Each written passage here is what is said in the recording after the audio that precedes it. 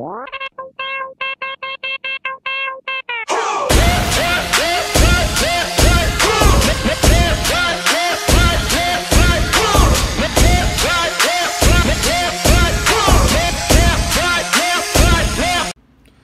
I'm going to show y'all how to open a Masterlock without the combination in 3 easy steps. These steps are real easy, and if you follow my direction, you'll be able to open it up with no problem. So what you want to do is you want to take your Masterlock and put your index finger through the tang here. So you want to put a slight amount of pressure, and you want to spin clockwise.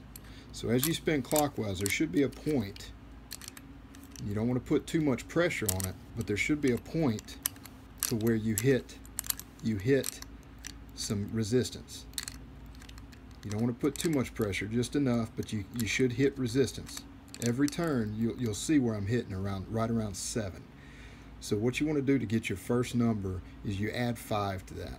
So your first number is going to be 12. So that's going to be the first number in the combination. Let's move to the second step. We're going to make this real easy. We're going to put a little bit more pressure right here. So, and you want to go counterclockwise. You can hear it clicking.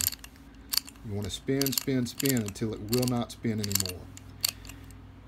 There we go. So as you can see, that will not go any further.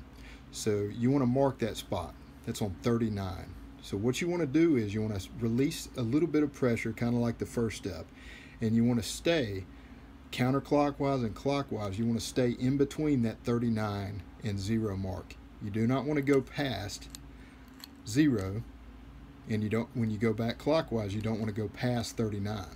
But you want to, put just enough pressure to where you see where you're getting resistance. So as you can see I'm getting resistance right around 21 or 22. So if it's in between a number, what you want to do is round up.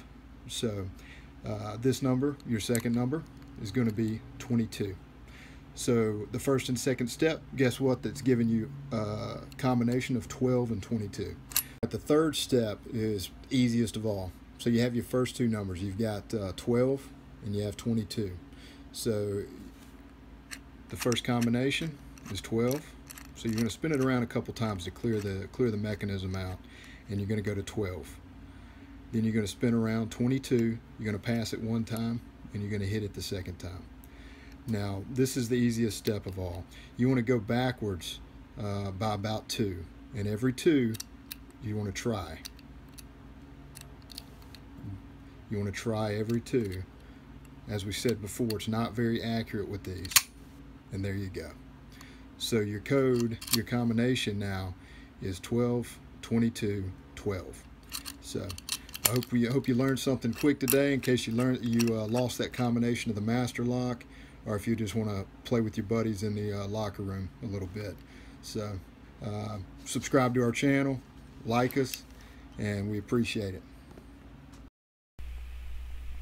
Thanks everybody for watching. Make sure to subscribe to our channel, Tacticos USA. Have a good day. Keep up to date with us. See ya.